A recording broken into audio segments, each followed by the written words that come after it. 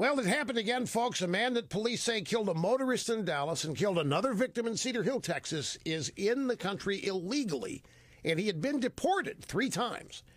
Dallas County authorities say the suspect, Juan Navarro Rios, gave him a fake name. He has an extensive criminal history. He was convicted of assault in 1995.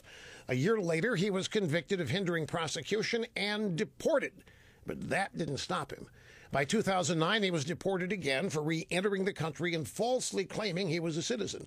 The following year, he was prosecuted in Georgetown, Texas, for vehicle burglary. He went to prison, was released, and was once again deported in 2014. That didn't stop him. Now, after murdering 2 people, Juan Navarro Rios, the triple deportee, is once again behind bars. Now, here's the unpleasant reality we need to face. Murder victims like these in Texas mean nothing to politicians like Hillary Clinton and Barack Obama and the Democrat Party, and they certainly mean nothing to so-called pro-immigration activist groups.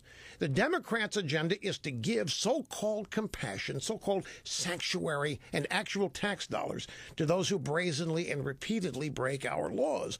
Any serious attempt to get control of our southern border or punish those who breach it is met with vicious outrage. And if you demand change, they call you bigoted and racist, xenophobic, and all the rest. The question facing you this November is, are you fed up with this enough yet to do something about it?